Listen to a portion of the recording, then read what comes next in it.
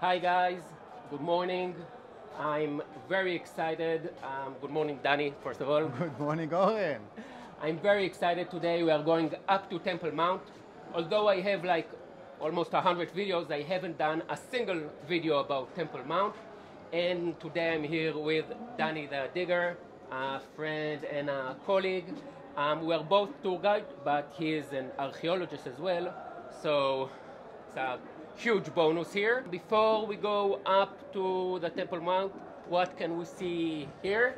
This is pretty exciting that just before you go up to the Temple Mount, at the entry you can see on your left the praying plaza, the very holy part of the western retaining wall where Jews for centuries gather and pray, and their prayers are mostly expressions of longings to the lost temple. The first temple built by Solomon, the second one, both of them stood on the Temple Mount where we're going into now, and yet once destroyed by the Romans, it has not been rebuilt to our times. Okay. And one reason it has not been rebuilt is because now it has a completely different identity, a Muslim identity. So we are now entering the Temple Mount. What a place. Maybe the most sacred and most controversial mountain in the world. Right in front of us is the El-Aqsa Mosque. The Al-Aqsa word stands for the Hebrew word Hakitzon, the farmost. By Muslim claim, this is the very place from where Muhammad flew on his winged horse from Mecca and ascended up to the heavens, negotiated with God on how many prayers should a good Muslim pray each day. God wanted 50, he took him down to 5. And he came back with the rules of daily prayers of Islam. Now, here's the thing. The Quran doesn't say exactly where it happened. It doesn't give us GPS coordinates. It says Al-Aqsa Mosque, or Masjid al-Aqsa, yes? The farmost. If you're in Mecca or Medina, the farmost could be anywhere. It doesn't say Jerusalem in it. In fact, it never mentions Jerusalem anywhere in the Quran. It is Muslim tradition, like many other traditions, not only over here, but over all of Jerusalem. Jerusalem is a fantastic mix of facts, history, archaeology, and faiths, and beliefs, and tradition. Once Jerusalem was in the hands of the Muslims, they gradually started attributing this very site, this Temple Mount, which was in ruins at the time, is the place of this event. And the Dome of the Rock today, with everything else today by Muslim belief, is all related to that holy night journey to get the prayers of Islam. I actually want to start over here, Okay. where one can see remains of previous periods. So Oren, as you enter the Temple Mount, the first thing that you see here on your right is the Al-Aqsa Islamic Museum. And I've been there in the past. Today it's also, the entry is restricted. But if you do go in, you see only Muslim artifacts, reflecting only the Muslim history of this Temple Mount. However, here in the courtyard, there are many, many architectural elements that are from a period when the mountain was not in their hands. And if you've visited the Church of the Holy Sepulchre, you might say, I know this from somewhere. Exactly. And this is indeed a reflection of the Byzantine and mostly the Crusaders period, when Christians ruled Jerusalem and also ruled the Temple Mount. And there's even places where, if you look closely, Oren, you can find crosses in the capitals. Follow me.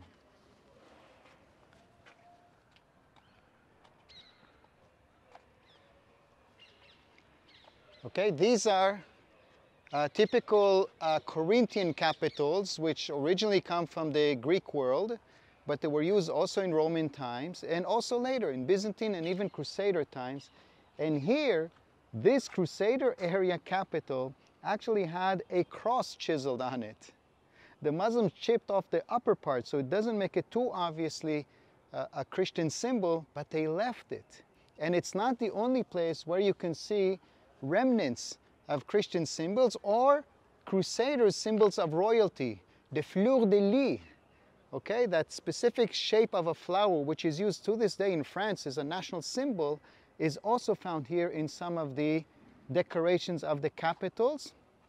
And you also have elbow capitals. Elbow capitals are so typical to the time of the Crusaders. Here's a fleur-de-lis. Here's one image of it. And there are other places where you can see it more clearly.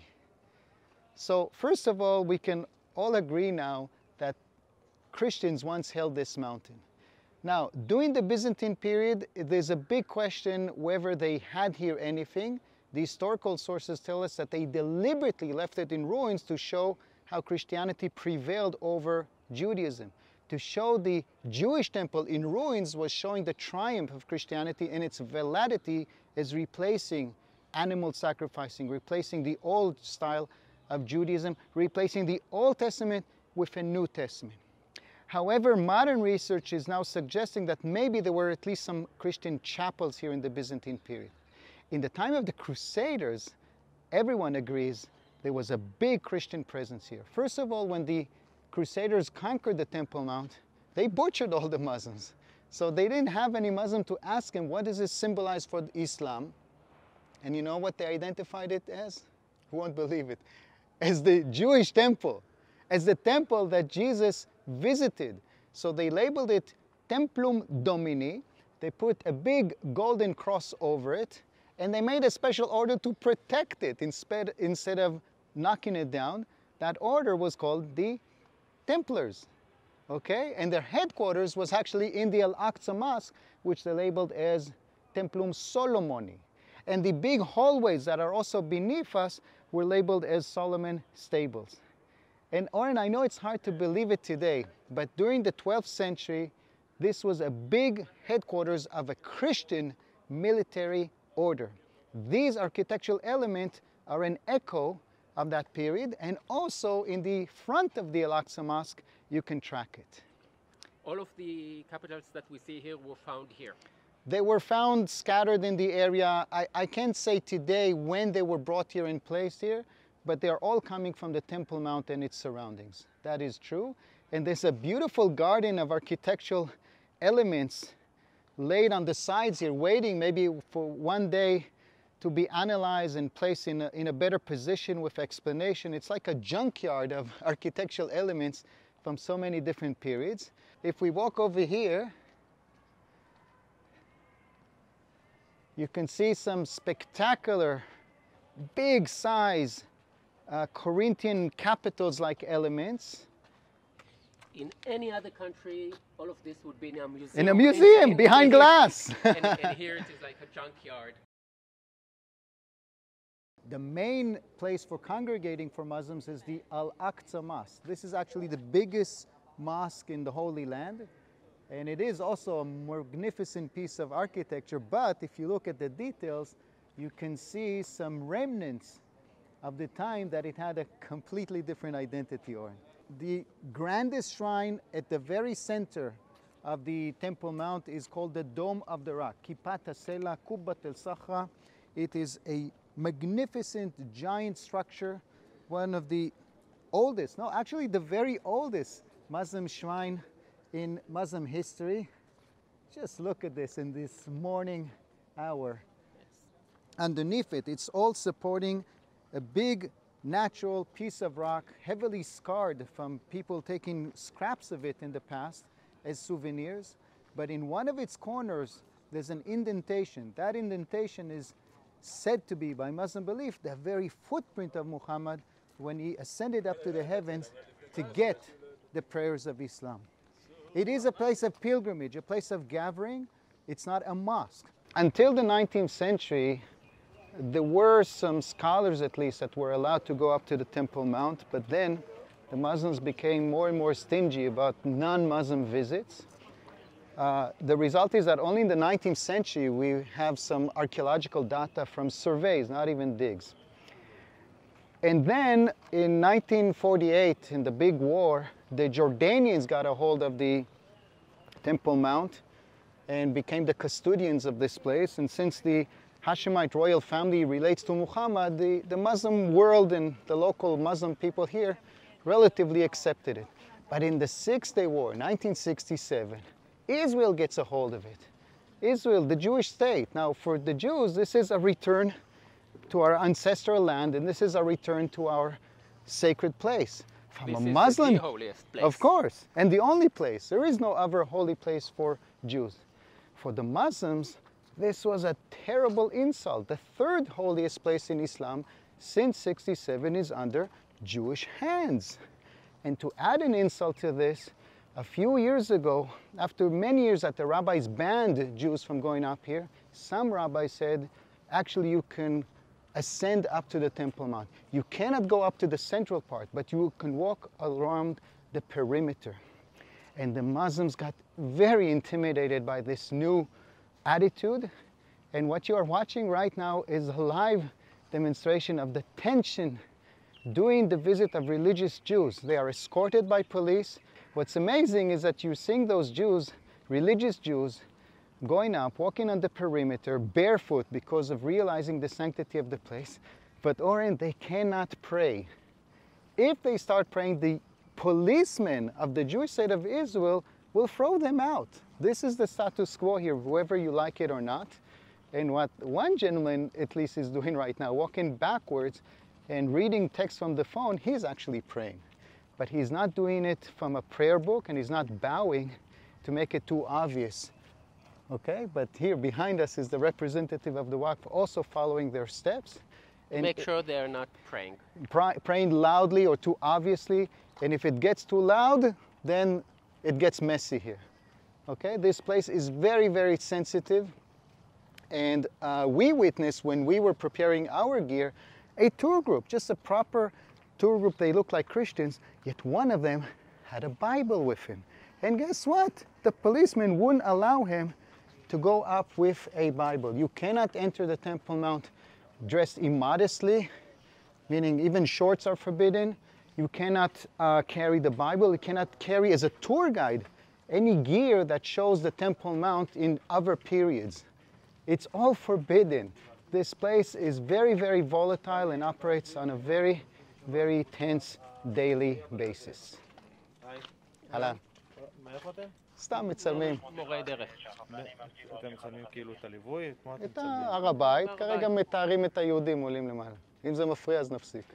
So the policeman asked us what we were doing, which makes sense as we have been following this group and filming them for a couple of minutes now. Okay, Ori, now we are in front of this grand mosque, the biggest mosque in the Holy Land, the Al-Aqsa Mosque. Its name is expressing the Muslim belief that this is the place from where Muhammad ascended to heaven to get the prayers of Islam. However, I must say that in the past, they also identified this whole area with Solomon's temple.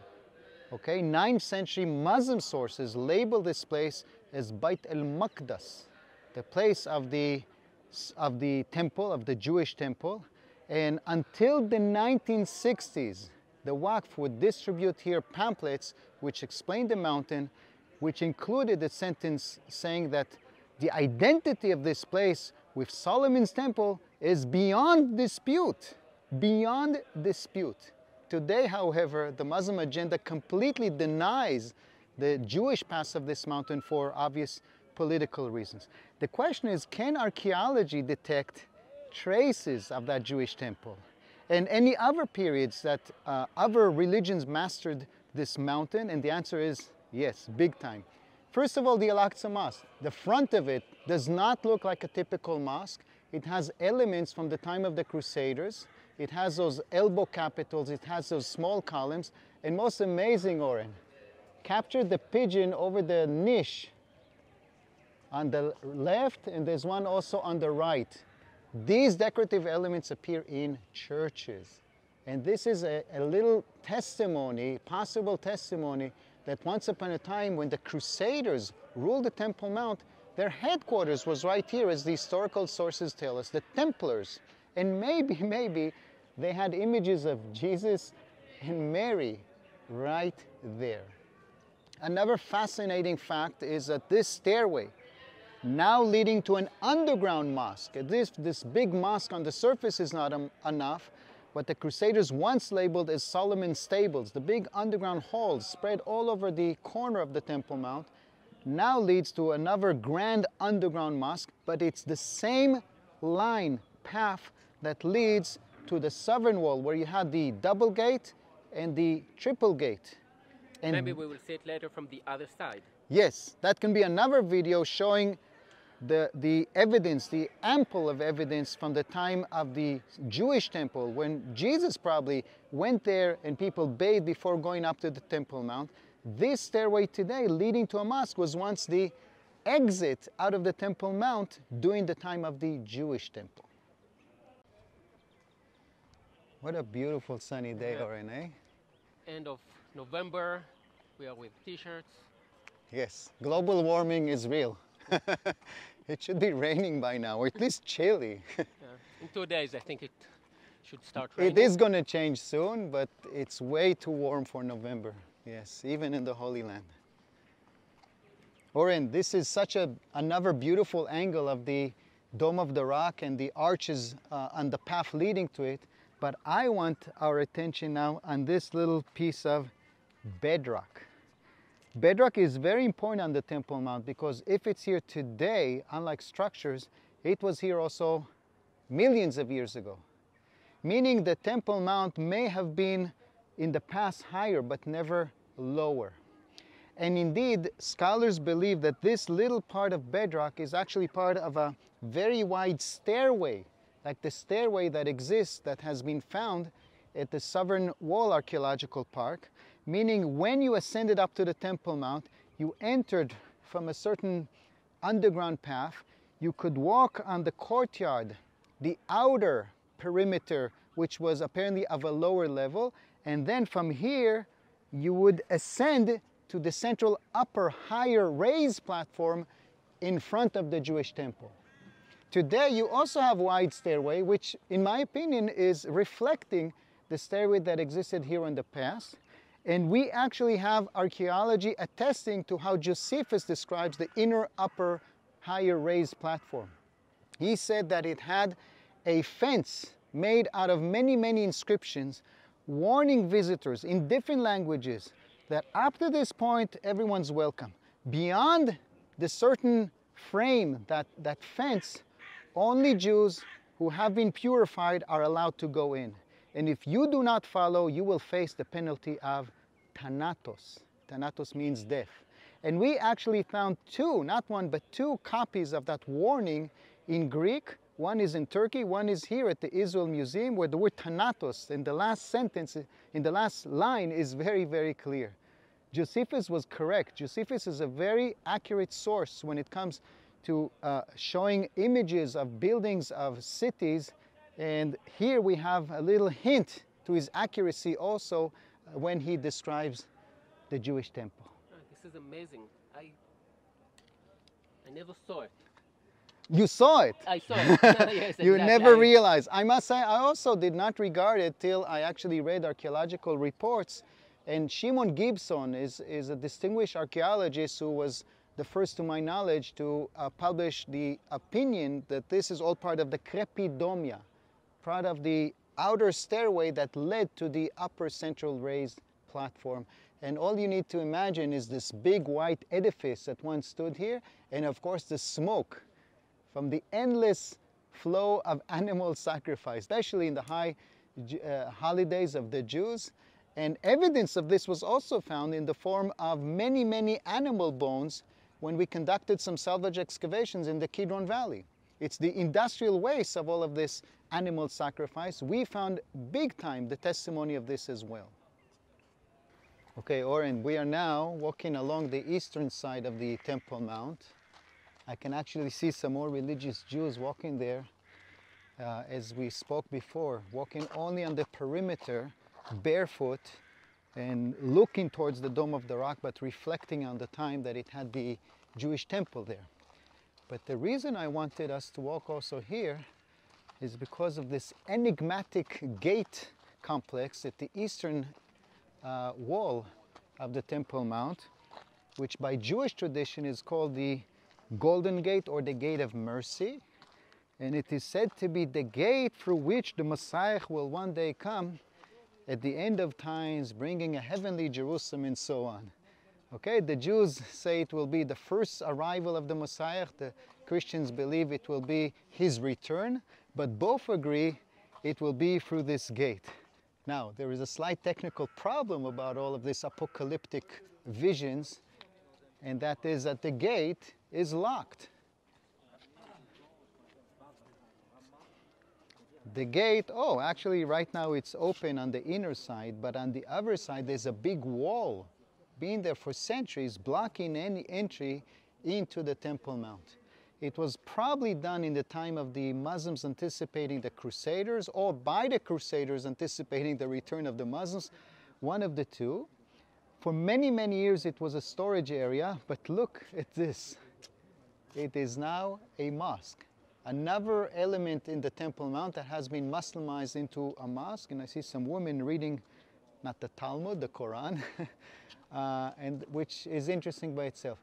My question as an archaeologist is, from which period is it? And it's a big archaeological riddle. It's definitely not from the time of the Second Temple. In the 19th century, they actually did find the evidence of the eastern gate that we know was here buried beneath it. Nowadays, it's not available. There's a Muslim cemetery on the outside. But if you look at the elements today, it is very, very puzzling, because you cannot say with certainty whether it's Muslim or Byzantine Christian. And I like the proposal that this was built by the last significant Byzantine Emperor Heraclius. In 614, this city was attacked and plundered by Persian invasion. They massacred the Christian population here. But a few years later, Heraclius, the emperor, managed to get an army and fight the Persians back. And most significant, he managed to obtain a piece of wood that was very, very important for the Christians and was taken by the Persians from Jerusalem. What the Christians believe is a clips, a piece of the true cross. And Heraclius managed to get it back, and when he brought it back, we are told that he brought it in a big ceremony. Maybe he made this gate to mark his ceremonial, remarkable entry, returning the piece of the true cross back to Jerusalem. And maybe the only significant architectural element we can see today from that Byzantine period. The period in which we believe, most scholars believe, the Temple Mount was left in ruins to show the destruction not just of the temple but of the Jews for not accepting the faith in Jesus. And here you have something that is Byzantine Christian relating to a very significant event that happened just a decade before the final conquest of Jerusalem by Islam in 638, and then gradually Muslimizing the whole Temple Mount, which is the current state of affairs to this day. So what you see here, more than anything else, in my opinion, is how one holy place for one religion will be contested by another. And it didn't start with the Jews, with all respect. The Bible is the oldest historical record for the sanctification of this mountain by Jews, but in my humble opinion, already in Canaanite times, Canaanites worship a specific god here, a god called Shalem. We know of the existence of this god from the Ugaritic library, and he was the son of El, the chief god. And maybe the name Jerusalem means Ir Shalem, the city of Shalem. And I'll tell you more than this, Oren. I think when David took over Jerusalem, he didn't completely ban the worship of Shalem for the worship of the God of Israel. Because how does he name two of his sons? One he calls Av Shalom, and the other who succeeded him, Shlomo.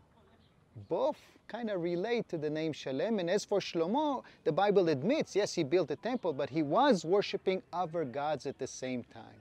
There was maybe a period of overlapping religions, Canaanite and gradually the Israelite. Very interesting, Danny. Okay, Oren, this is one of the most exciting parts of the visit here. This stairway. Look, I hope the camera is catching just how amazing it is to ascend up these steps. And in front of us we have the kanatir, the set of arches, which are really recycling architectural elements from previous periods. You see each column and each capital looks slightly different. And behind it, the upper central part with an amazing octagonal structure, strikingly reminiscent of Byzantine octagonal churches, but this is Muslim. This is the Dome of the Rock. Now, not being Muslims, we are not capable of going in to film the rock inside the Dome of the Rock, but let's move towards the entrance and at least talk about what's visible there.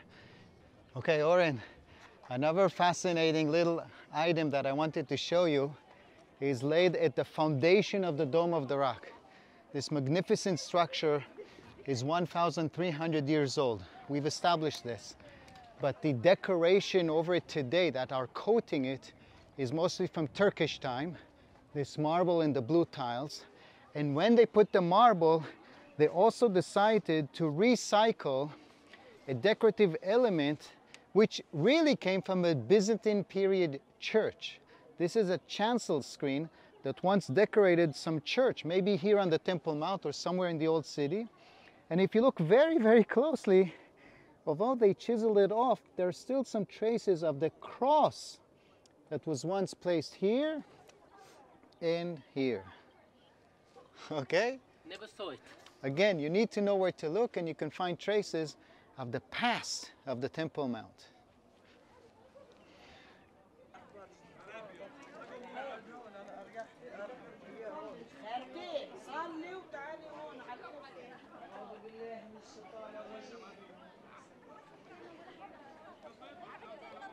Hey, it kind of got crowded. Yeah. Both local Muslim women doing pilgrimage to the site, but also tourists. I want your attention to another fascinating anecdote. Look at this building. This building today is labeled as a Qubba, as a holy Muslim place, but we've already learned that these type of small little columns are typical to the time of the Crusaders.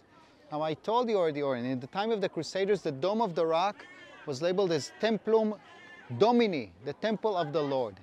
You want to guess what this was? A baptismal font, a place to baptize the Christian pilgrims that were now coming up to the Temple Mount. And what I was amazed to discover a few years ago, we actually found the baptismal font that was inside. Follow me. Just like the sarcophagus that became a trough in the time of the Ottomans, a sarcophagus from Roman times, the baptismal font was treated in the same way. It was moved out of this chapel and placed next to the cistern, and it is used also to this day as a place to hold water. Maybe not so much these days because now we have running water, but before you had running water, they relied on rainfall accumulated in the cisterns and then taken out, put here. Bring the camera, show the image, show the shape. It's a typical baptismal font from Christian times.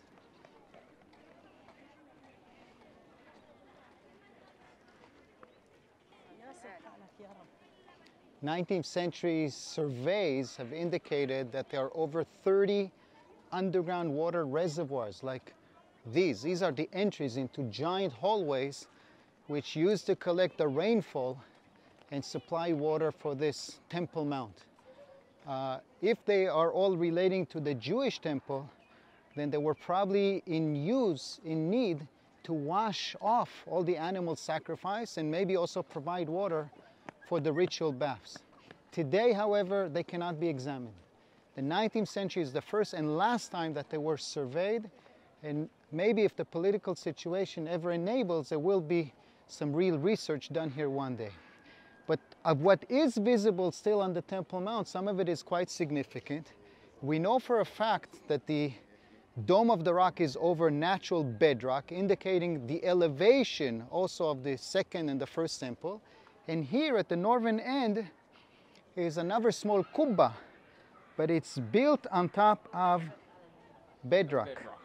And if we are stepping now on bedrock, we can say with a good level of certainty that also 2,000 years ago, there was a kind of a square temenos, a plaza around the Jewish temple when it stood here. And furthermore, down those steps is another indication of maybe another line of stairway. Let me show you.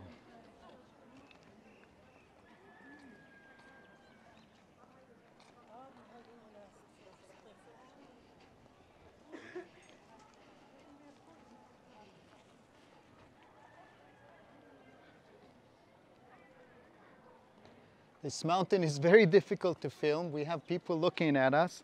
You cannot really film here with proper gear. We're now appearing like two tourists. Only the mic indicates that maybe it's more than just taking a few selfies. And the hours of visit are very limited. We have maybe 5 more minutes before they throw us out.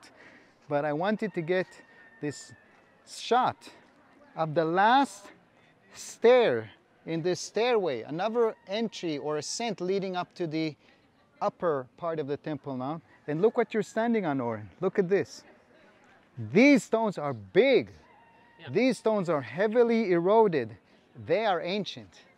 And it is possible that this is too part of maybe pavement from the time of the temple, the Jewish temple that stood here some 2,000 years ago. Yeah.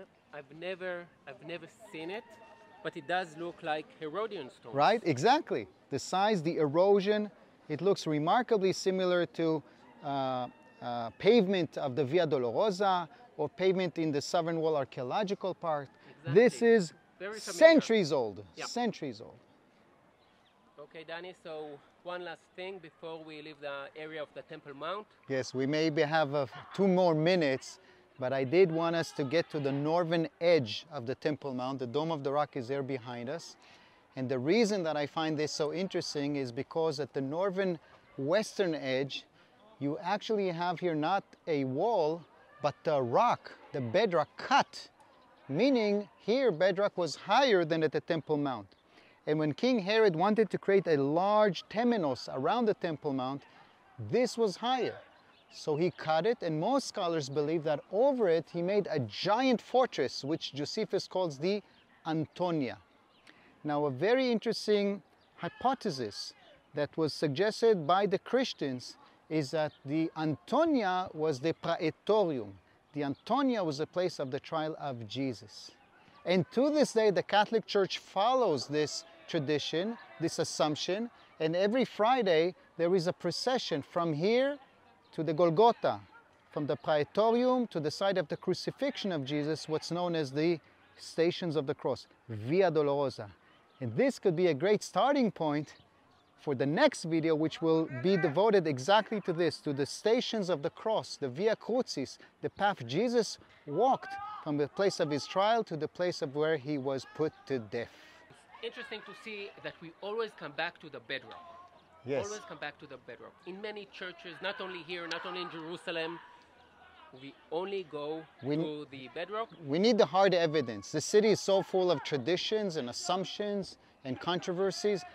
As an archaeologist, if you're trying to find the truth as much as you can, you need to go to the lowest levels, and it starts with bedrock. Danny has just started his own YouTube channel, so if you want to learn more about the archaeology of sites in Israel, then you should subscribe to his channel. I will leave the link below. I hope you enjoy this video.